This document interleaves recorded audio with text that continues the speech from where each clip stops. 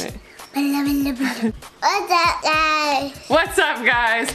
Welcome to my channel, or welcome back to my channel if you've been here before. Today I have a very special guest with me. This is my daughter, Scarlett. Say hi, Scarlett. Hi. Scarlett is gonna help me with some nails. We're gonna do something different. We're gonna focus less on the face and more on the nails because mine are atrocious.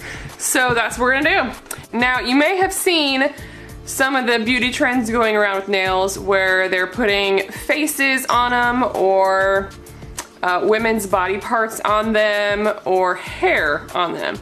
And I thought that I would make it a little bit more useful of a manicure by putting food on them. That's right, today we're doing snack nails.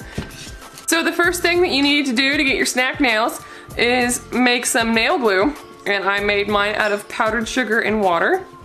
Next we're gonna apply the glue to our nail, like so. And what should we start with? M&M's. M&M's, alright. So first, we have the M&M manicure. Now you might think this looks ridiculous, but it's really very handy. Say that you're a mother, a busy mother in your car, and your kid's in the background, and he or she needs a snack.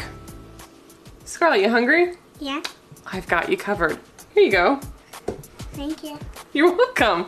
Problem solved. Now this could also work with Twizzlers, Sour Patch Kids, my favorite, Andy's Mints. And my favorite is chocolate. Aw man, I missed breakfast in the morning. Oh wait, I've got my Fruit Loop fingernails. If you're more of a gum person, Trident manicure. Did you go low carb and you're feeling left out? I got you covered. Just exchange the powdered sugar for some stevia and some beef jerky or peanuts or my favorite ballpark snack, sunflower seeds. That's delicious. So if you're tired of the same old manicure and you want to try something a little more practical, and Cheerio. you can have a Cheerio or Twizzlers or whatever your snack of choice is. Once again, thank you for watching, and I will see you next time. Bye! Bye.